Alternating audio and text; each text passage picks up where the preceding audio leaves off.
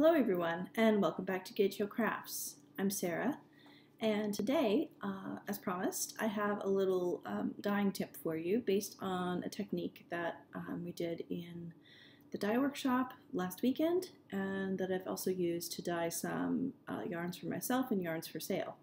And that is dip dyeing to create stripes or self-striping yarn, or variegated yarn. So, there's many different dye techniques, and I'm certainly not an expert on all of them. There's tray steaming, there's kettle dyeing, there's spraying, all kinds of things. But one of the easiest things to do if you are a kettle dyer, or you use this technique for your own purposes at home or just for crafts, is to leave the skein half in and half out of the dye pot or some other proportion, and that allows you to change the color of one section of the yarn without changing the color of the other section. And you don't need any fancy equipment or extra equipment to do this. So I have an example, and I posted the undyed version of this, a picture of it, on Instagram with my pots set up in this fun way, and I have the final version to show you here. So here it is, and I'll explain what we're looking at. It's a 6-yard skein, so it's very long, and you can see maybe on camera some of the colors shifting a little bit. Now it's fairly subtle, and I don't know that the camera's picking up all of the changes. Like this section we're in is kind of tangerine, and then we get back into more of a peach pink section, and then we're back to tangerine. And so you can see that as you knit this up, you're going to get these subtle changes in color. And so the way that I did this was I first dipped 2 ends of this very long skein, each into different dye pots. One was Osage orange, and one was Queen Anne's lace, which we picked right here on the farm. And I let those sit for probably 30 minutes or so in warm but not hot dye vats. Then I took the entire skein and put it into a madder vat. Rose madder is a plant, it's a ground cover, and the roots can be used to yield reds into kind of coral colors, usually is what you get. So like that would be a section that was dyed with only the madder over the section that I hadn't dip dyed previously, and then this is probably the Osage orange over dyed with madder. So you can see that there are subtle differences in that. And just allowing the yarn to hang partially into the dye bath and partially out of the pot. You do want to be careful if you have a flame going underneath the pot. I usually don't do this with a flame on. I warm up the dye vat and then turn the flame off before I put my yarn in, just because I don't want to scorch or burn or melt or set fire to anything.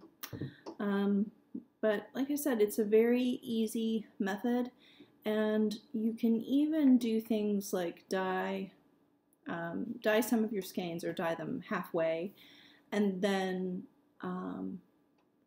at the end of your dye day, if you have leftover color in your dye pots, flip that skein around or dip one into another pot, and just leave the pots out in the sun for a few days, and just that residual heat and the passive solar from the sunshine will be enough to heat the pot and make the dye adhere to your yarn.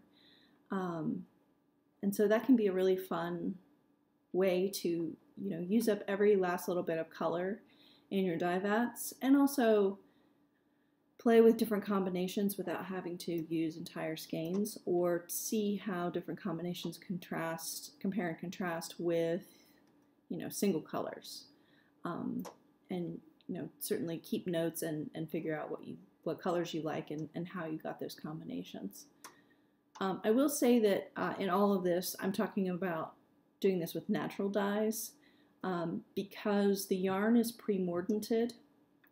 The natural dye will then stick onto the yarn, actually without any application of heat. Just time will do the trick, but heat will speed up the process.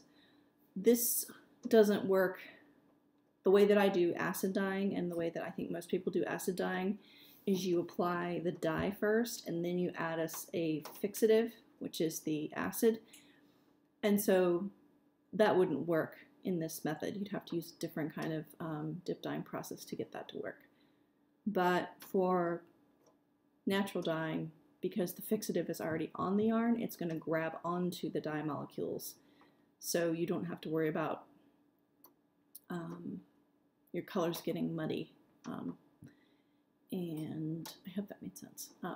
But if you have any questions, feel free to leave them in the comments below and I will try to explain it better. Anyway, let me know if you are taking advantage of all this warm weather. We've had a couple of weekends now where it's been pretty hot outside. Sorry about that. My slow cooker just told me that dinner was ready and was beeping a lot. So as I was saying, we've had a lot of hot weather, which makes it a little bit difficult to work outside, but it's also the perfect time to do all your dyeing, because you want to be outside in the fresh air, I think, when you're doing dye projects, especially working with things like alum that have a fume to them. It's nice to take advantage of the good weather and just, you know, get all your dyeing done in big batches. That's the way I like to do it. I do also like to use hot weather and sunshine for passively heating my dye vats, as I was just saying. So that's another great reason to do it this time of year. If you are doing natural dyes, if you enjoy doing that, or if you have other tips or tricks that you've been playing around with, other experiments that have turned out successfully, please leave us a comment or get in touch. We'd love to hear from you. You know, trade tips and tricks. That would be great. Tune in next week and we'll have more crafts for you. Cheers!